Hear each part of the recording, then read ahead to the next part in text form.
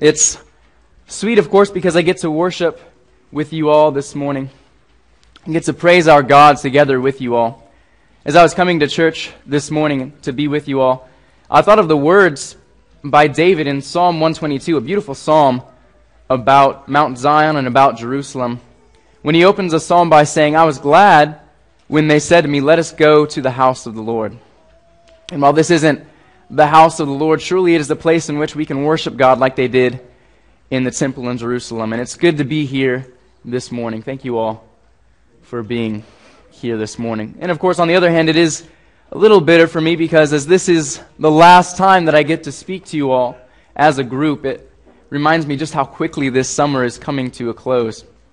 And I'd like to take just a moment, since this is my last time to address you all as a congregation, to just thank you for all the ways in which you, as individuals here, everyone has played their part in bringing me here and welcoming me and showing me love and being a blessing and an encouragement to me. Even when you weren't directly saying anything to me that was an encouragement, still, by seeing your love here for one another and by seeing the things that you do here one another, you've been an immense encouragement to me, an immense impetus for growth in my life. So I'd just like to thank you all this morning.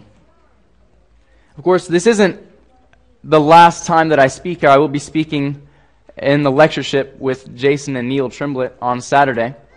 And as we look forward to that event, to that study about youth, I thought it was appropriate to take this time to talk about our youth. And our lesson this morning is going to ask a double-sided question. First of all, why do young people leave the faith? And on the other side of that question, what can we do about it? Because, of course, we don't only want to understand the problem, we want to understand what we as individuals can do, what part we each can play to solve that problem. So this morning, what might be an influence of this problem? What might cause young people to leave the faith? Specifically young people, perhaps more than older people. What reasons might cause young people especially to leave the faith? Well, first of all, just like most deficiencies in societies or moral failings in people, young or old, this problem, just like those things, I feel like begins in the home. Because the home is the place where you develop your beliefs and your values. Your parents, as they raise you, whoever raises you, they supply your core values and your core beliefs and your core priorities. And so, even in the age of teenage rebellion, as young people try to begin to foster their own faith or their own belief about how this world works and what's important in this world, even as they try to throw off perhaps the yoke of their parents' beliefs, still the influences that parents give to their children cannot be erased, cannot be undone. That sticks with their children forever. And so how might parents behave in such a way as to influence their children, whether believing or unbelieving children at first, whether believing or unbelieving parents who raise their children, how can they behave in such a way that when their child does take the faith, when their child does call on the name of the Lord Jesus Christ, how can they behave in such a way that might make that faith weak and might cause them to leave the faith? Well, first of all, they can misrepresent Christianity, and both believing parents and unbelieving parents can do this.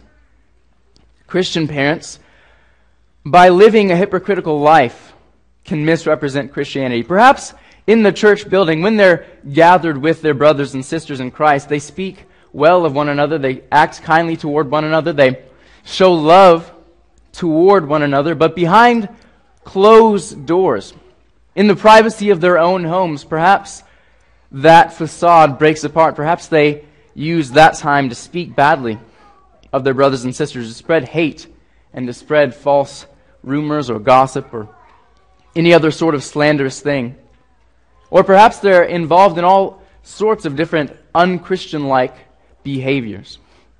And so what the child sees is that, first of all, there's a lot of unpleasant activity that comes with being a Christian. At least that's what they might see as they are young, before they understand the faith. And even after they might understand the faith, they see that their parents obviously don't take the faith very seriously, or it would change their lives. And so they see that their parents obviously don't value the faith truly. And even if they do take the faith, that can be a demoralizing thing for young people. How else might they behave to affect their children's faith? I think more on a broad spectrum, they can teach faulty priorities. And of course, this is something that is a danger for any parent. It's a danger because it's so easy for individuals, whether they're parents or not, to have false priorities, to place importance on things of this life more than on the things of the next life. That's a danger for us all, one we struggle with daily. But that can follow through into parenthood, and so there are many ways in which parents might teach, even unthinkingly, even subconsciously teach their children to prioritize the things of this life more than the things of the next life. They can prioritize community over morality by encouraging them to socialize with people in atmospheres that might not be entirely wholesome for them, to allow them to go maybe to parties or get-togethers that don't really provide a good setting for young people, just because they want to promote social growth and social well-being for their children. They can prioritize physical successes over strength of character and pursuit of truth. They can prioritize physical worldly pursuits over spiritual goals, and this is something that perhaps we all struggle with and is an special trap for parents. You know, there are lots of parents who talk to their kids about how they're doing in school, or how they're doing with their homework, and how football practices are going, or how they did in the game the other day, or how dance lessons are doing, or whatever their child might be involved in. They talk to them about those things all the time because they want to be involved in their children's life. But how often do parents talk to their children about how they're doing in their Bible study, or how they're doing in their prayer life, if they're of the age that they know how to pray? And so if parents unthinkingly put more emphasis on this physical life, on the accomplishments that they can get in this life, it becomes very easy for children to set more store in those things and than in the things of a spiritual nature, than the things of a spiritual life. And so those are just a couple ways that the problem can begin in the home. But we realize that sometimes there are parents who do everything they can, do everything they know how to do to influence their children to have a strong faith, to provide a strong foundation for their children's faith. And sometimes they do teach the right priorities, but still that child might leave the faith. And so we might want to ask other reasons, other influences why children might leave the faith. And I think possibly the second most dangerous influence is the influence of society. This society in which we live is based upon a philosophy called postmodernism. And the main tenet, the main theme of that philosophy is the rejection of truth. And this philosophy is basically contradictory to almost everything taught in the Scriptures. In this society, we hear this mantra repeated over and over to our children. Be yourself. Be the person that you are. Be true to yourself. And the idea that we get is that it doesn't really matter who you are growing up as a young person, as long as you're just true to who you want to be. And so eventually what becomes the standard of right and wrong to our young children is, what do you want to do? What seems right to you? And that's how we encourage young people, and that's how many grown adults think today, because they have been raised in that similar society. And what this does is it provides a sliding scale of morality to the point that eventually nothing is taboo. Nothing is banned indefinitely. No act is indefinitely disreputable. We see this especially in the sexual revolution that has taken place over the last 40 years, the influx and the increase in divorce and extramarital and premarital sex and other things of that nature, the welcome embrace of homosexual lifestyles that we have seen in this culture. Of course, many years ago, that wasn't accepted. And many years ago, if someone knew that this is how America would be, that would be frightening and disgusting to them. But this is a sliding scale, and I'm not exaggerating when I say that these sort of moral standards lead to things such as pedophilia and other things that even now most people find disgusting. But in recent years, because we can say you need to be true to yourself and what you do is how you determine what's right and wrong. What you want to do is how you determine what's right and wrong. There's been a rise, a dramatic increase of support of things like pedophilia because the argument is made that's just how we are. That's just how we're oriented. We can't help that we are attracted to children, and so we should be allowed to do that. And so, in that way, in many other ways, this society places on our children and on our young people and on our young adults all sort of twisted standards and beliefs and all sorts of false truths. And certainly, we can understand how difficult it is when young Christians who are tender in the faith are bombarded by all these terrible standards, all these twisted lies that society is placing on them. How difficult it would be for them to be holy and to be lights in this dark world. And so surely the influence of society is dangerous. The influence of society can ruin a young person's faith and cause him to leave the faith.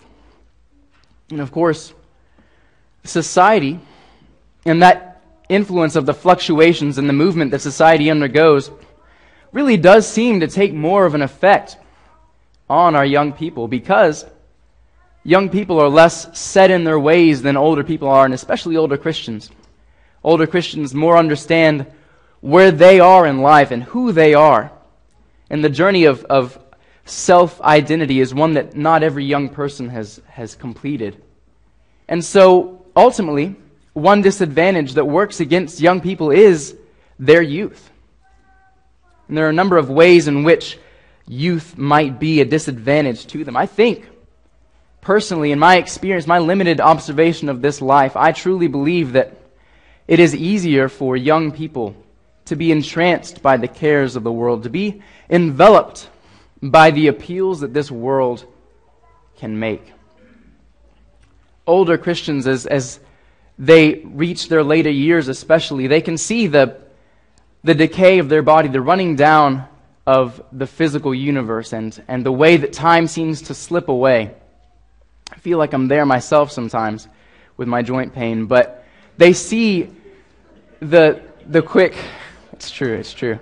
They see the negative things of this life, physical pain and death, and they see those things a lot more clearly than young people do. And so older Christians can more easily yearn for that home beyond that seas, or beyond death, beyond this life. That home that we all ought to be looking forward to. But young people, they have all these accomplishments ahead of them, especially young teenagers as they're going in to their late teenage years. They can go to college, they can get a degree there, they can start their career, choose a spouse, start a family, begin their financial empire and all the goals and achievements that come with that. And when all those things you can have them to look forward to, when a child or a young person can look forward to all those accomplishments and all those appeals of life, surely those are wonderful things in this life, but they can allow those to distract them from their true home. And I feel like that's a danger that's especially potent to our young people. And also the vigor of age, the vitality of youth, is something that can steal Christians from the faith, young Christians from the faith. There's advice that is given even by older people that just astounds me why any older person would give this advice, but it's the advice to sow your wild oats. And the idea is that There are things in this life that when you're young, you can do and you can enjoy. Because you have that vitality, you have freedom that comes from youth. When in a few years you're trapped in a career, or maybe you're involved in a career, you might enjoy it, you might not feel trapped, but you are involved in a career full time, and maybe you'll have a family, and of course you want to spend time with them. And so people sometimes encourage young people to throw off restraint and do in these young years what you can't do later.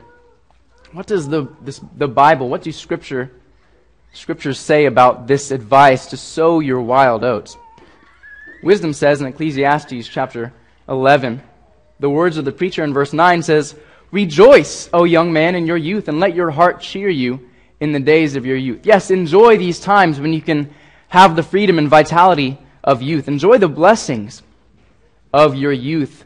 Walk in the ways of your heart and the sight of your eyes, but know that for all these things God will bring you into judgment. And skipping down just a couple of verses, in the first verse of chapter 12, "Remember also your Creator in the days of your youth, before the evil days come and the years draw near, of which you will say, I have no pleasure in them." Before age comes, and while you have that desire to enjoy your youth, while you're doing that, remember your Creator in the days of your youth, young people. And remember that the things you do now, the acts that you perform now, will be brought into judgment. And so surely, in that way, youth can be a disadvantage. The attraction to this world, the anchor to this world, can be a disadvantage to young people. And of course, young people are in many ways devoid of the wisdom and experience that come to older people as they live through this life and experience on the godly path, experience this life, and they store up their wisdom. So youth itself can be a disadvantage that might influence young people to leave the faith, leave their faith. And of course, we would not complete this lesson if we didn't talk about the very real and very serious danger posed to our young people, the danger of evil companions. We know that really this problem can affect anybody. Take Solomon for a perfect example. Even in his old age, even when he had the wisdom that God had given him, he allowed his wives and his concubines to pull him away from the real and true and living God, to follow false and dead and man-made gods. And so while this problem, this danger, can affect really anybody, just like society affects younger people more than older people, I believe that this problem of evil companions is more of a danger to young people than it is to older Christians who might, as we said before, be more set in their ways, be more mindful of their companions, and be more mindful of the people with whom they spend their time. Let us look at one brief example of a young man falling into this trap. But first, of course, the statement from Paul, this timeless truth that he makes in 1 Corinthians chapter 15 and verse 33 when he says, "Do not be deceived, bad company ruins good morals." Of course, in the context, he's talking about brothers in Christ who preach that there is no resurrection. But surely this principle applies to all companions and in all times. Bad company ruins good morals. What's an example of this? We can read in 2 Chronicles of a king named Joash, who had as his advisor a priest by the name of Jehoiada.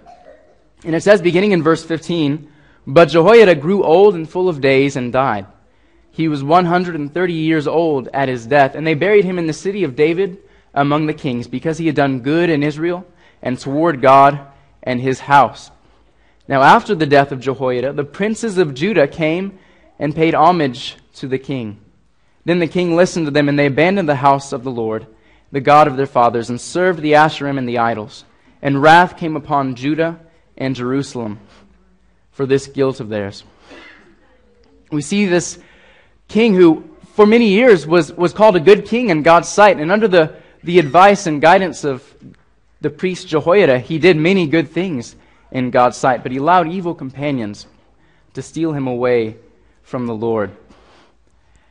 And the real problem facing our children along the lines of evil companions is the fact that evil companions aren't wearing flashing neon signs of caution saying, I'm a bad person. You don't need to spend time around me. I'm going to be a bad example to you. Unfortunately, in the places that young people might feel the most secure in choosing their companions, places like the church, these places might contain evil companions. And so there's a danger as young children, young people in the faith, seek out good companions to spend their time with. Seek out, in all honesty and all sincerity, good people to spend their time with. And they look to the members of the church for that strength, for that friendship.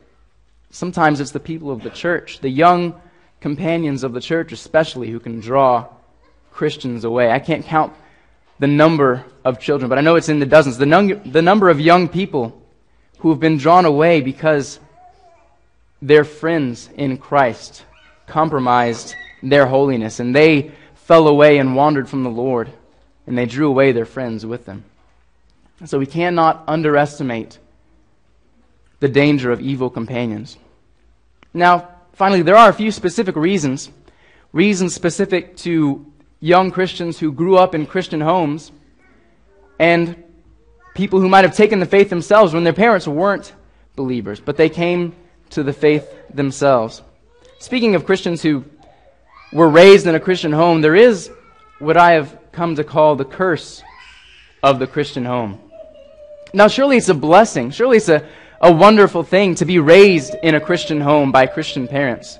I'm not denying that. That's a wonderful thing, but there is a potential danger there. When young people are exposed from a very young age to the gospel on Sundays and Wednesdays, and they're exposed to this their entire life, there is a danger that this can become boring or that they can become jaded by the gospel. If their parents don't immerse them, if parents don't immerse their children in the gospel every day of their life and show their children that the gospel and the faith is the source of all truth, it is the answer to all the questions in this life, it is the source of life eternal.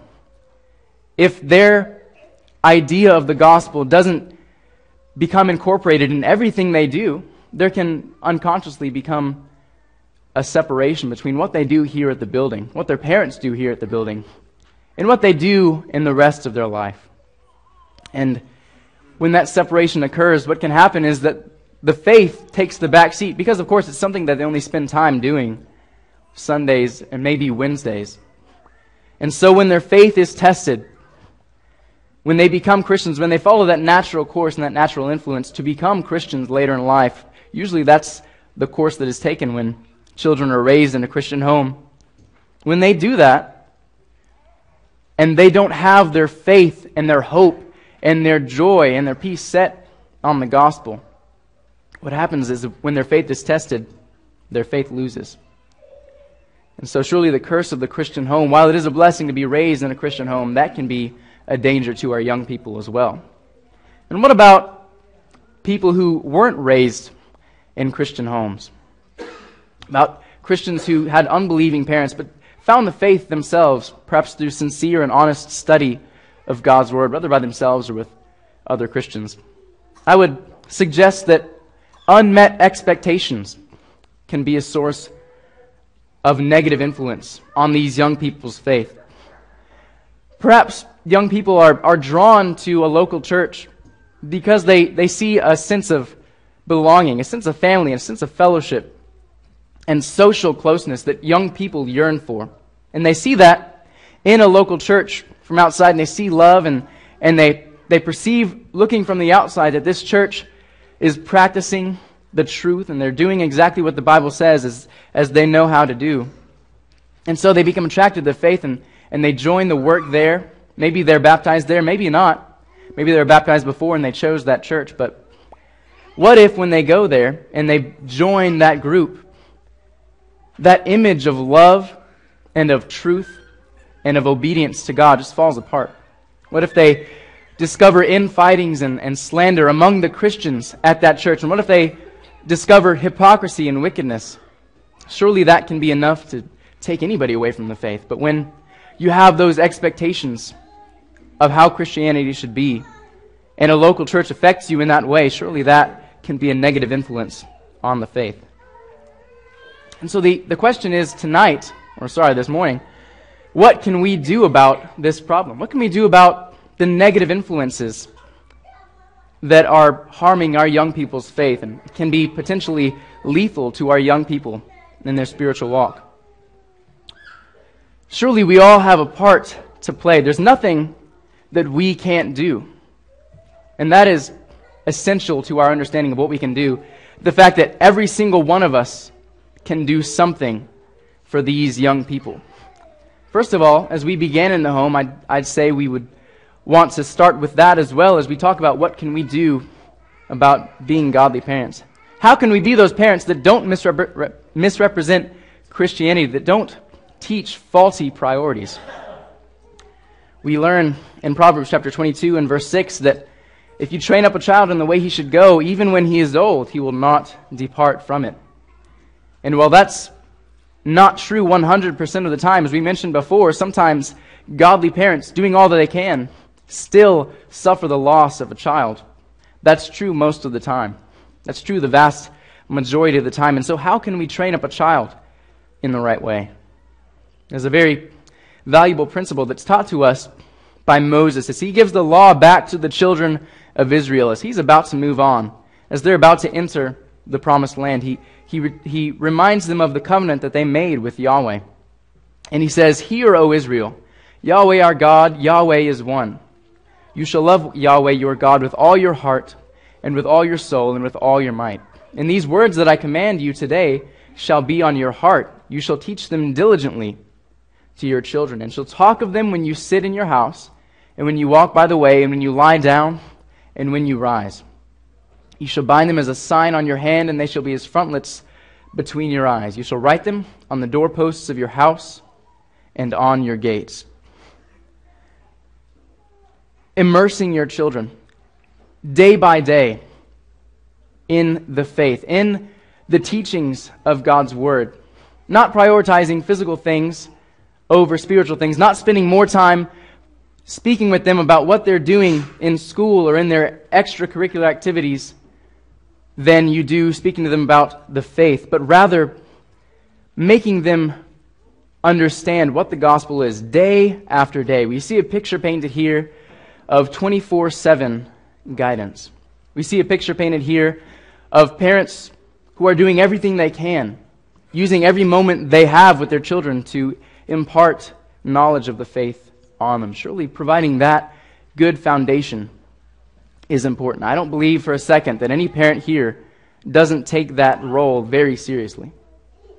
But we need to be understanding. We need to be aware of what we can do as parents, what we must do as parents to give our children a good foundation of morals and beliefs and values. And also, as a group, as a church, and even as individuals in a church, we can provide community. As we mentioned before, that's something that young people are looking forward to a great deal. That is something that young people, perhaps more than older Christians, really value and reach out to. And so, by providing community, by providing relationships here, we solve two problems. First, we solve the problem of the influence of society by providing a refuge from the world, by providing good companions here that they can spend their time with and escape some of the influence of society. While that cannot be completely escaped, it is sort of a refuge here. And of course, the other danger of evil companions. We here can offer good and pure and holy relationships to young Christians, and in doing that provide a good influence for them to be strong in the faith, to provide a good resource for them. But remember that danger that we talked about. Remember that potential danger of us, ourselves, compromising our morals and being drawn away from the faith, of making even small compromises that take away our holiness and influence other Christians to do the same. Brothers and sisters, whether or not you're young, old, or whatever, do not compromise your faith. Do not compromise your morality. Because in doing that, not only do you endanger yourself, but you endanger all those young and tender Christians who might not know the difference between what's right and wrong, might not know the difference between a good companion and a compromised Christian companion. Do not compromise your values. If you do that, you provide such a dangerous influence for our young people. Let us consider how to stir one another up to love and good works, not neglecting to meet together, as is the habit of some, but encouraging one another, and all the more as you see the day approaching. That is something we ought to do not only here, but also in casual relationships with our brothers and sisters in Christ, our young people outside of this service, outside of these assemblies.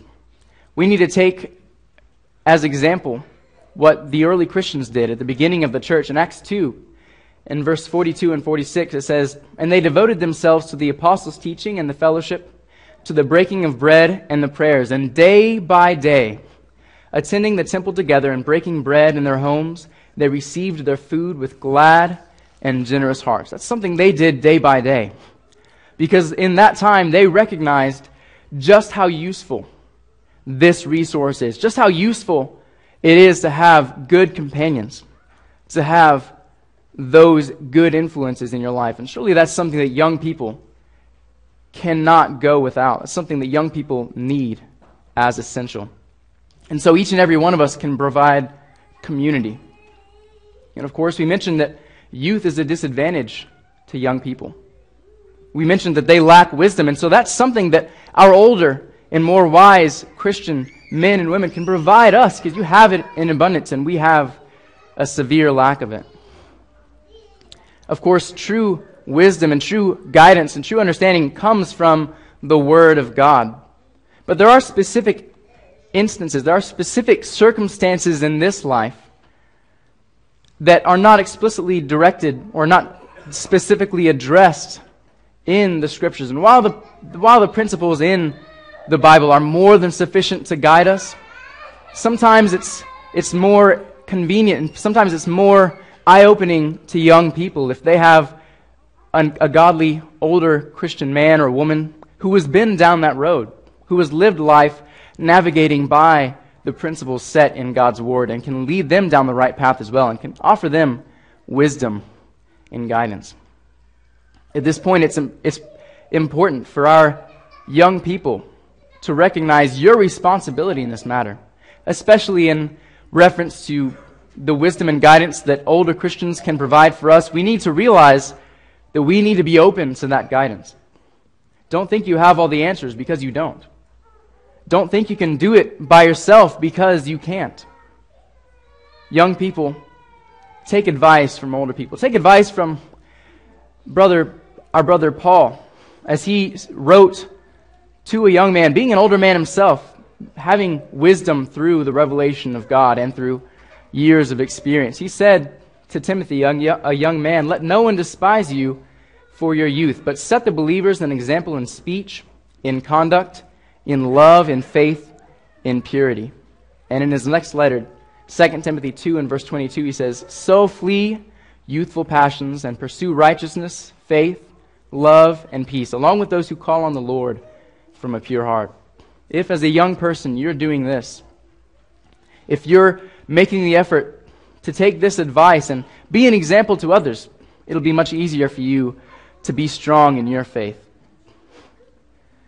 But when we think about what we can do for our brothers and sisters in Christ, for these young people who might be wandering from the faith or have already left the faith, when we ask what can we do, what we're really asking is what must we do?